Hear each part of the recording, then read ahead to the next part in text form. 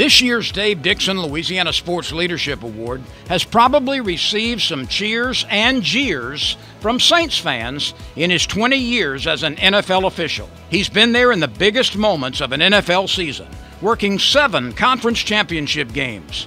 No, not the infamous one in the Superdome, by the way, and 3 Super Bowls. You couldn't have picked a better candidate and a better man to be in your Hall of Fame than Terry McAulay. I've worked with Terry and known him for over 20 years.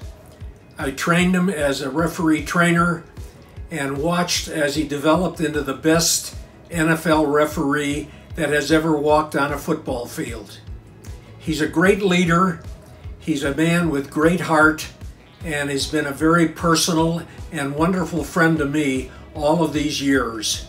Throw in the 1997 BCS National Title game in the Orange Bowl, and coordinator for 10 years of the Big East and American Athletic Conference as coordinator of officials, and you see a career that has come a long way from his days as a youngster in Hammond.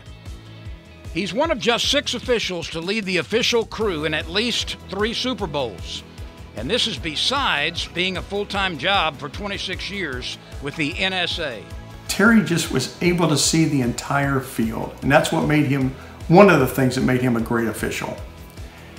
As far as being a great teacher, Terry not only made all of us on his crew better, but as a supervisor of officials for the Big East and the American Athletic Conference, he helped hundreds of college officials become better at their trade. Not only did he help those kids, stay in those conferences, but also he was able to help promote them to the SEC, the Big Ten, and the NFL. Terry was so good at all of these things, and that's what really helps him be a great analyst for NBC. Terry could have worked another 10 or 15 years on the field, but he had already perfected that.